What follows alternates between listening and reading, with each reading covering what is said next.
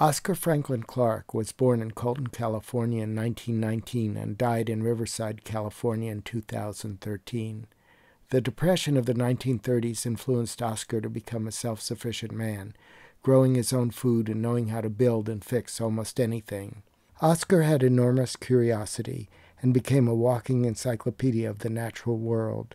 He was largely a self-taught botanist, naturalist, author, and educator who taught many to appreciate the wonders of nature. He was the last naturalist, as near as I know. He was interested in everything from the stars to geology to botany. Oscar is special because, to me, he was the John Muir, modern-day John Muir.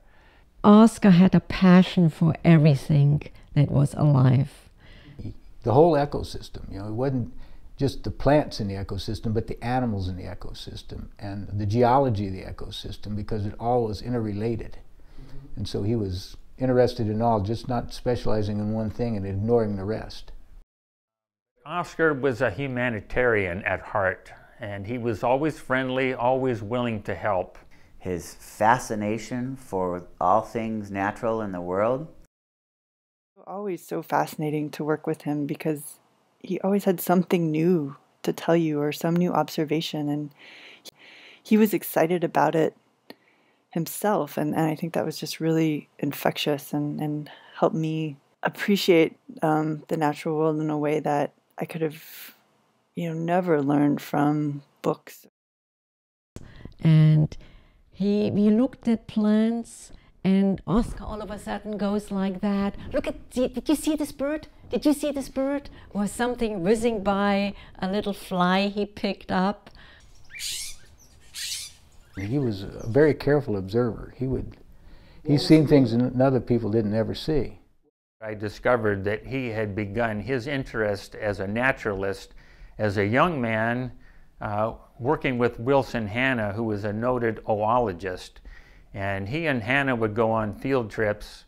Hanna would say, "Oscar, there's a bird nesting up in that tree. Can you go up and collect and count how many eggs are in the nest?" And then later on, he asked Oscar to collect the materials that the nest was made of and help identify what those materials were. And from that initial investigative work, he became interested in botany and became an experienced botanist, all on his own. That was from a very early age. Just walking anywhere with Oscar was an experience that you would never forget. I did a lot of little walks with him. We called them neighborhood walks, and Oscar was always available. Oscar was very interested in encouraging anybody who showed any interest whatsoever. If you were interested, willing to pay attention, he would give you any amount of time. I mean, he would lose track of the time of day talking to you about natural history topics. And I know for me personally, this was great. When I was getting started, he always had time for me. If I had unknowns, if I had things that were puzzling me, he was more than happy to dive into it, figure it out, tear it apart, and tell me what he knew about it, or just tell me what it was. And he would set up a display of plants in evolutionary order from the most primitive to the most advanced. And then people would gather around and he would explain why each plant was where it was. He always had a large audience. People just swapped in because they were getting a lesson in botany of the world right in front of them.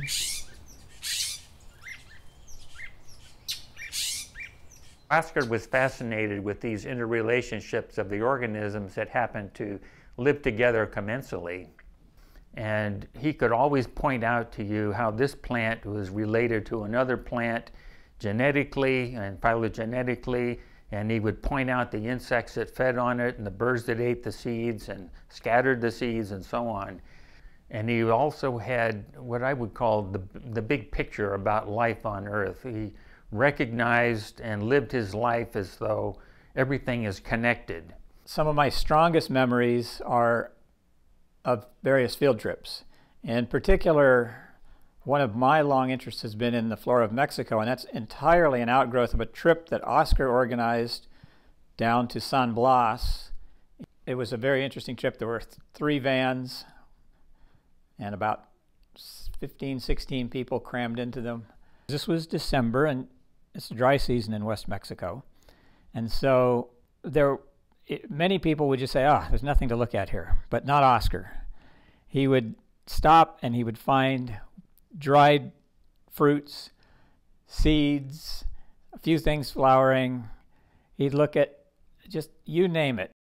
We didn't find anything extraordinary, but it was just Oscar knew everything there, and he just melted into that environment. It was so natural, even though it was, most people would think it would be just this like ugly, weedy place, but Oscar made it so beautiful. He knew, he just had all these stories about every plant that was there. And in the Sierra Madre of western Mexico, he picked up this little plant growing in a muddy swamp at probably 7,000 feet elevation. That this collection that Oscar made was only the second known collection in history of this species, and it was the first one known with a halfway definite locality. And here Oscar got it from a definite known place. So this was kind of important. He was very attentive to details, and that's one of the things I remember about him most strongly, which I think was an important thing that he imparted to me, the need for the attention to detail, to little things that tell you the story. Oscar was a medic in the Army during World War II. After the war, he became closely associated with the University of California. In the late 1940s, Dr. Frank Vasic asked Oscar to assist him in teaching a field course in botany. Because of his vast botanical knowledge, he was hired as curator of the university herbarium. He traveled extensively and was exposed to the botany of the world, leading to his well-received book on the flora of the Santa Ana River and world botany. The book is dedicated to all the young people who nurture a desire to understand the unfathomable diversity of life, and to 5 little plants that dared to be different. He would provide the information. I or Marcia or Danielle would sit at the computer and type in the answers to our queries, and then we would form it into the final format for the book. This is the morphology of plants, and it shows the key relationships of all plants on the earth, which ones came early in the development of the world and which ones came later, and why some have superior ovaries and inferior ovaries. And it's just a beautiful illustration of the morphology and relationship of various plants. And I visited him one last time to say goodbye. And he and I had a long conversation in the back room. And unlike the experience I've seen with many who are confronted with their deaths, refreshingly, Oscar was open about it, and we were able to have a very substantive conversation, not only about the meanings of life and death and our places in the universe, but the things that he took away with his life and the things that he lamented looking back over the state of affairs of science. He always looked forward, wanted to see something, learn something new, keeping up with science. Thailand has a completely different flora from what we have here in North America. And one day we were going through an ornamental garden in the town of Chantaburi, and Oscar was lamenting, almost moaning. He says, "Greg, it will take me a lifetime to learn all these new plants." But that was Oscar. If he had another lifetime to live, that's exactly what he would have done.